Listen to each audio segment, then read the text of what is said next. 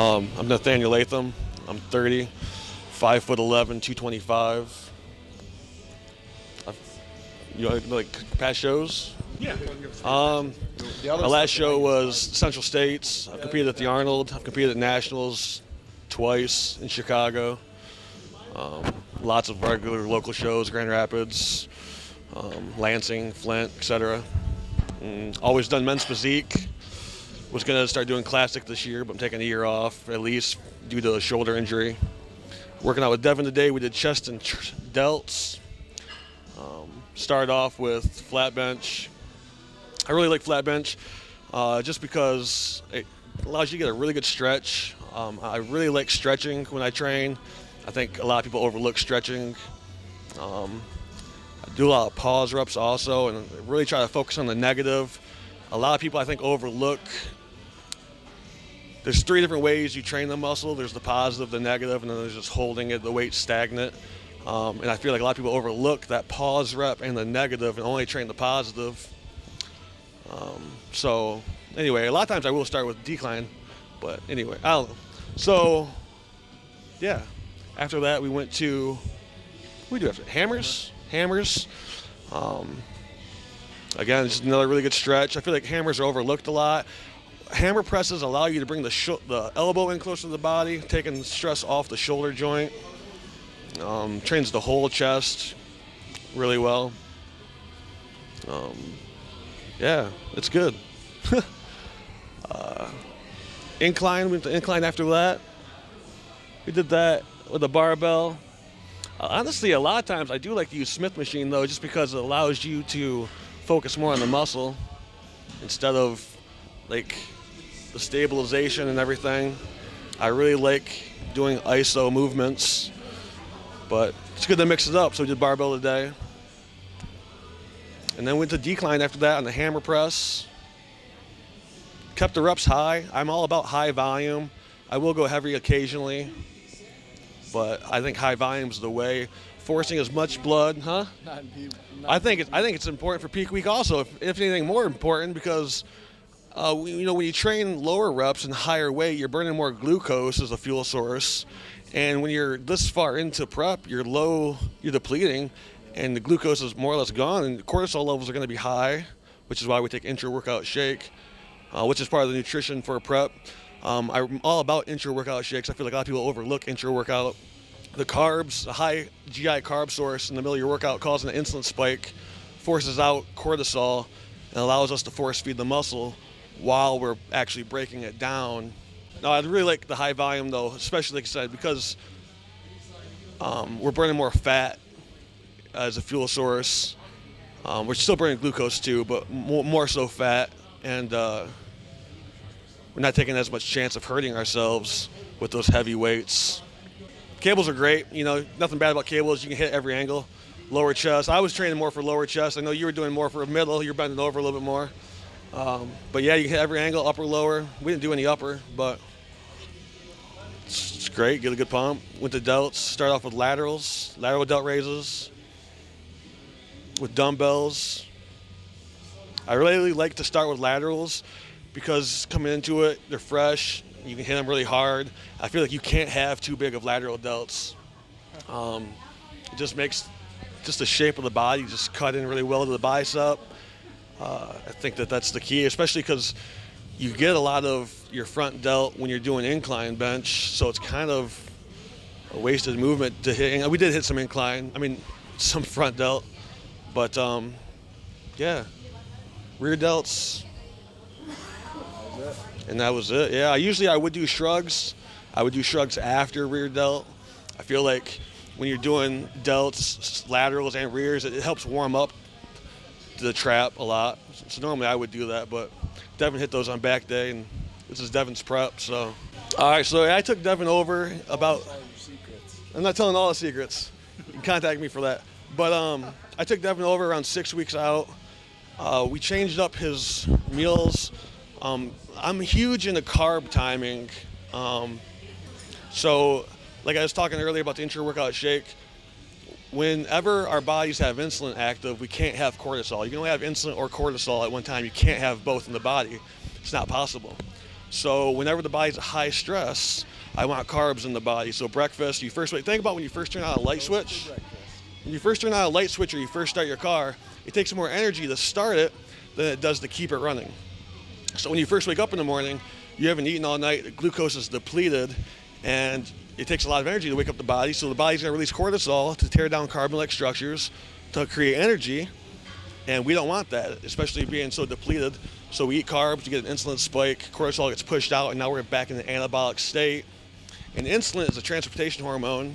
I guess just go into that a little bit.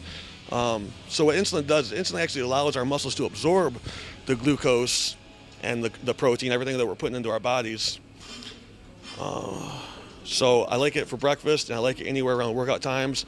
So pre-workout, to help load the glucose for a workout, intra-workout to push out that cortisol and also help load us with glucose. And then post-workout, I like a low GI carb to bring you down. It's kind of like a parachute, bringing you down from that high glucose carb in your workout, helps stay off hunger and help refuel the muscle.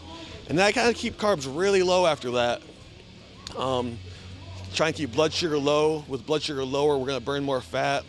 And since we're not training or we're not doing anything real high stress, cortisol will be kept to a minimum, preferably, hopefully. And we keep the protein high, we keep the fat up, help our bodies to burn more fat. And I don't like carbs anywhere around bedtime, because if your body has insulin active, it cannot make growth hormone. Your pituitary cannot produce growth hormone while insulin is active in the body. So I don't like to eat carbs for hours before bed, just to have that blood sugar real low, so when we go to sleep, you get the biggest growth hormone spurt during REM sleep, which I don't want to miss out on. So that was a lot of changes we made. And then also, he was doing a lot of cardio. I told him to stop doing all cardio. Cardio is the devil. You shouldn't do it until you have to. Diet should do the work. If you're fucking if you're 7 weeks out and you're not losing weight on your diet, you should not be doing cardio. Your diet's wrong. Cardio is not necessary. I only did 2 weeks of cardio for my last show. I mean, if your diet's not working, yeah, exactly. If your diet's not working, it's your diet. It's not. You shouldn't be doing more work. In fact, a lot of times, if your diet's not working and you're doing cardio, well, the reason why your diet's not working is because your body's in starvation mode, probably, because you're not feeding it enough. And then you're doing cardio on top of that. So the cardio is going to put you in more of a catabolic state. So you're going to go more into starvation mode. So what your body's going to do is it's going to hold on to everything it can because it thinks it's going to die, more or less. And it's not going to be burning the stuff. So you're going to look softer. You might be losing weight, but it's muscle mass you're losing, not fat. And eventually you'll plateau and it'll stop working. So you have to feed the body in order to keep the fire. To burn a fire, you got to feed it. You stop feeding the fire, it's going to go out. It's basic logic. Yeah, so we upped his carbs. We stopped all cardio, and he lost 4 pounds the first week. Pumps came back to normal. And I think he looks great. I don't see anything. Toast for breakfast. Yeah, stop. I mean, you know, it's the thing, a lot of people will stop me and ask me what I eat. Like, I eat a lot of French toast. And when you look at it, like for my carb meals, if you use like Ezekiel bread, it's a really low GI, whole grain carb source. And if you're using egg whites, egg whites are the best protein source there is. Bioavailability, people don't look at bioavailability, but like beef, for instance, I don't know exactly off the top of my head, but it's like 78% bioavailability. So if you eat a pound of beef, you're only absorbing like 3/4 of it, and the other quarter is getting shit out. Whereas if you're eating like whey protein is 100, whey protein is 100, but egg whites are 105. They go above the scale.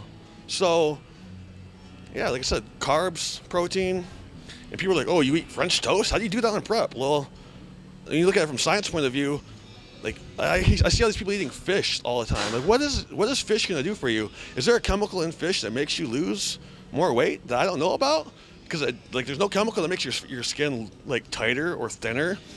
All you're doing is getting a bunch of mercury. It's dumb. So, and what's the bioavailability of these fishes? Like maybe 80%, probably more like 60s and high 60s. So anyway, good food, eating at the right time with the right workout plan. That's all it takes. All right, what's up, guys? Devon Blackmore. Making another video here with Jeff. Once again, we did chest and shoulders. Just happened to fall on the same day. didn't plan that out. Just worked out for everybody's schedule. Here with my new coach Nate, Team Classic Fitness, Lansing, Michigan.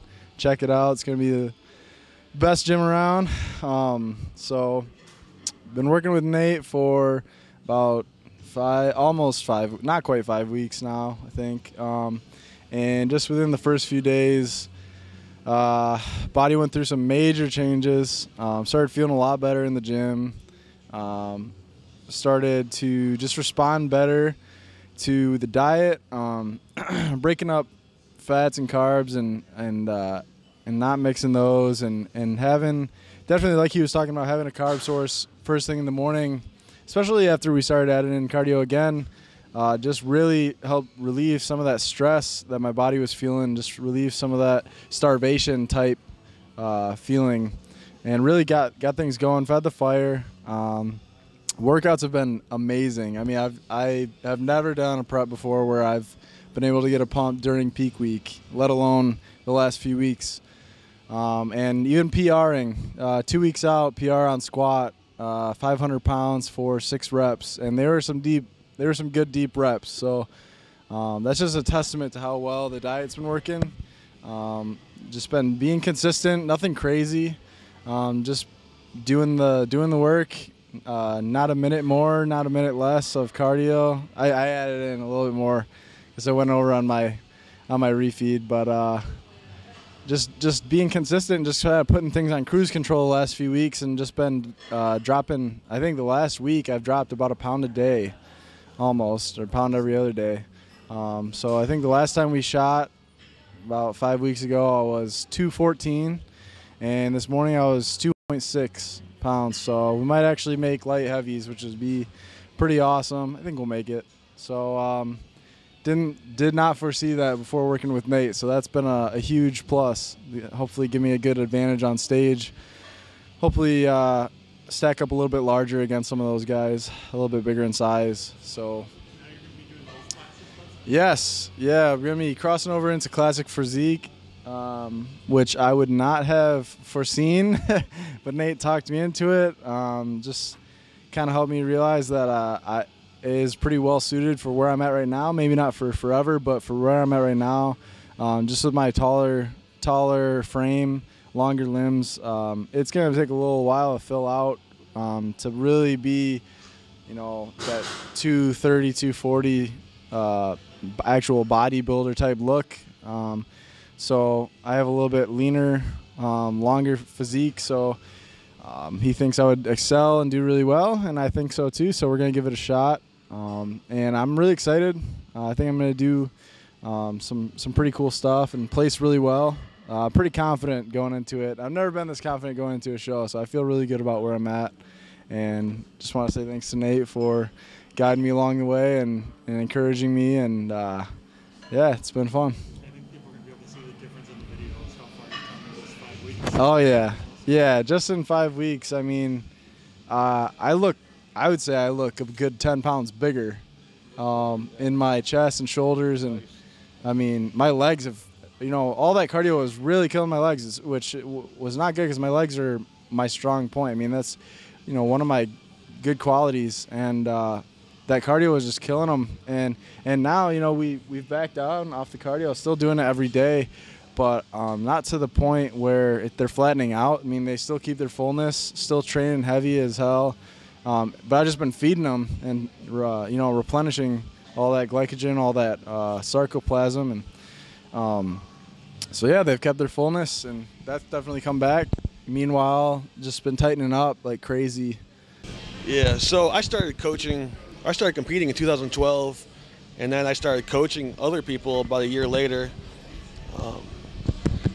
We're Team Classic Fitness. I'm opening a gym called Classic Fitness. It's in Lansing, Michigan, 4014 West Saginaw. Facebook page is Latham's Classic Fitness. Should be open in about 2 weeks. I really opened it because all the other gyms in the area, they're being run. I mean, they're like corporate gyms, so the people that run them don't care if stuff breaks. It's broken for months, and they just don't put anything back into it. And the gyms aren't set up for people that actually make progress. If anything, they're set up to hold you back. So I just want a gym that's more suitable for helping people, and it's what I love to do, and I want to keep doing it. And this gives me an outlet. In fact, some of the other gyms in the area threatened to kick me out because they wanted me to pay them at least half of what I was making, which I was unwilling to do. So, yeah, and anyway, so I've been coaching I've been more upfront about my athletes this year. I used to hold back because I was worried about this, that, and the other thing, but I hate saying that word, but yeah. So far this year, every one of my athletes has taken first overall in every category that they've competed in. Yeah, Jenny Schramm just won the overall for Physique at the John Simmons. I had a couple of guys at the Kalamazoo, Bodybuilder, Josh Cass won overall. The year before that, he actually took dead last, and then he came to me, and we came back the next year, and he won overall at the same exact show. It was like a redemption for him. Aba Loco did his first show ever there and won first overall in Physique. I had a girl in Chicago do bikini and win overall in 2 categories. So it's just been really good, and everything's been going really well. I think Grand Rapids people are going to kill. Obviously, it depends on who shows up, but I think the way he looks right now, and if we make light heavies for sure, we'll get the weigh-ins, eat some food, fill back out a little bit. Unstoppable. I know I'm a little biased maybe, but he looks good. I can't say anything otherwise. I got a guy named Don doing men's physique. Again, I think he looks unstoppable. I also have a guy named Chris Jolly. He'll be doing classic also, so hopefully our classic guys go 1 and 2. We'll see what happens, but I see all good things happening for everybody. It's just there's so much bro science out there and so many old school theories, and people refuse to move out of the past. And I know that a lot of people get sick of like the science thing. Like Ben Pikowski is all about the science. I think he might be too much into the science, but like there is legitimate proof that shows, how you eat, how the body reacts. And a lot of people like to say, well, just because it works for Devon and you doesn't mean it'll work for me. Like, no, it will. Like, it's science. Like, yes, unless you have diabetes or some sort of other issue, your body works differently. Exactly. A genetic anomaly or something.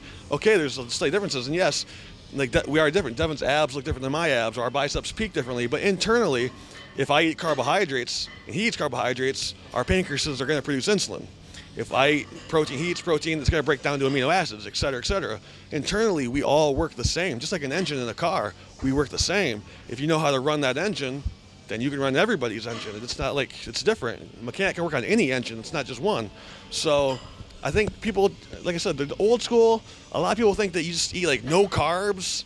And I hate keto diets. I hate them. I think that there's some science behind them, but the body doesn't want to run on ketones. It does not want to run on the ketones. It's like a backup generator for your mind, and it kills you. And if you see people that run keto diets, they're always dying. They're 2 weeks out and they can't think. You talk to them and they look like zombies. Whereas Devon's still sitting here like he's still 10 weeks out, talking to us normally.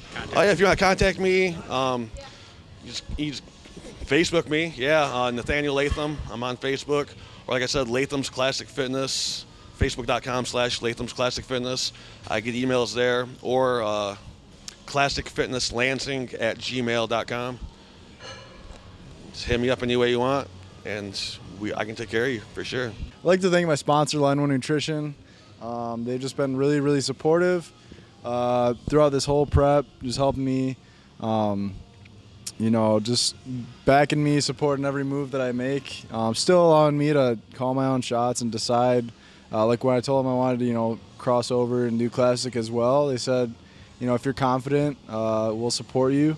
And then just taking on Nate. I just want to thank Nate. He's just been amazing with all his voodoo. And just the whole Team Classic is a really cool thing coming together. We have a lot of talent, a lot of hardworking people. And when you put, like you said, when you put hard work with, science and a good diet that actually makes sense, not just because somebody said so, but because that's how your body works. When you put those things together and with determination and people who actually have a passion for this and want to succeed in this, it's just really cool to see how it's all coming together. So. Yeah, I just want to thank all of my clients that are out there busting ass every day and actually do listen to what I say and implement what I say. Without them, I would not be anything special. I mean, the highest I ever placed in a show was second place. I've never won a show, but my clients do great. So I want to thank them, and I guess I want to thank my dad a little bit, because without him, I wouldn't care about bodybuilding. My dad was a bodybuilder in the 80s, and won the Mr. Lansing in 86, and like I grew up in the gyms. And other than that, I guess just thank God and the chicken shawarma place next to my gym for feeding me all the time.